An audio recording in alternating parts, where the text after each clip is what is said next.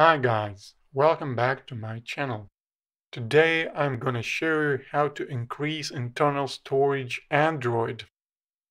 Internal storage is increased by the accepted storage feature, which integrates the phone's internal memory and microSD storage. For example, if the base memory is 32 GB, then merging with a microSD of the same size will increase the storage capacity by 2 times, and with a 64 GB card in 3 times. To merge the memory, you must change the microSD card's operating mode from removable storage to internal storage. You should save all the data on the memory card beforehand, because formatting during merging will erase all the information. The data in the phone memory will not be affected. How to merge device memory and microSD memory. To merge the storages, open the System Settings. Select Memory or Storage.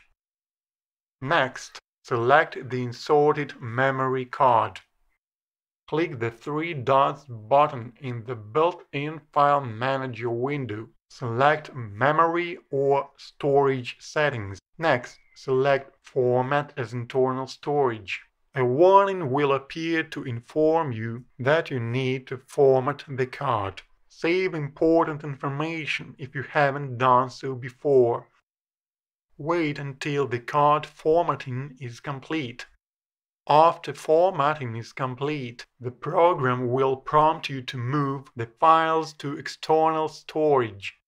If you select the Transfer Now option, all data except for apps will be moved to the external partition, and the memory card will become the default storage.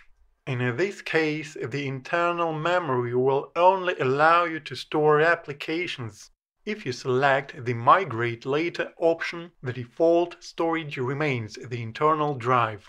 In this case, the memory card will be a local drive to install new applications or move previously installed applications from the internal memory. At the end of the installation, if there are no problems with the memory card, click on the Done button. In case of notification of problems, noticeable performance degradation, and other malfunctions, replace the card or take a higher data rate one. Requirements for increasing Android's internal storage. You need Android 6, a microSD card slot, and a card speed class of 10 to increase the amount of internal storage. An SD memory card with a speed class of 10 or higher. Otherwise, the overall performance of the device will be degraded. A good solution to start with would be a card with Class 1 support.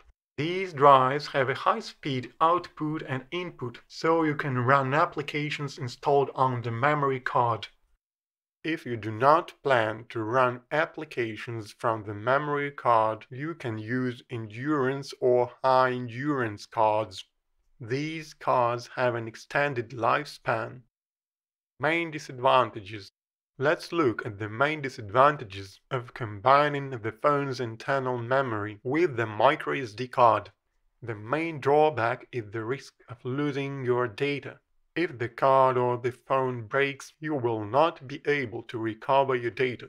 Also, you will not be able to retrieve data from the memory card after a reset, and sometimes after a system update. Therefore, back up important information on the memory card in time.